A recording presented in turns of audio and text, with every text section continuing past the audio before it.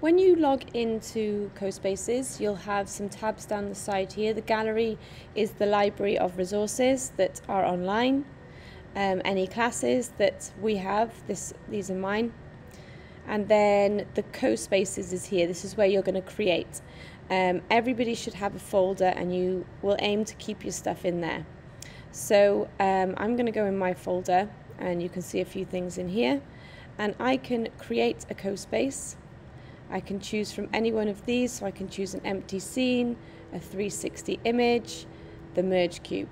So if you want a completely empty merge cube, you're going to select here, and it will open one for you to edit yourself.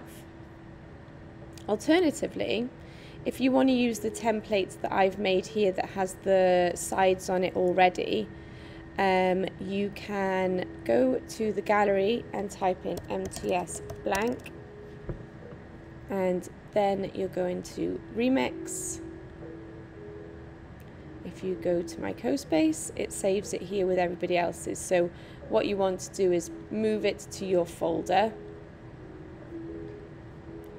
and then you can start remixing it.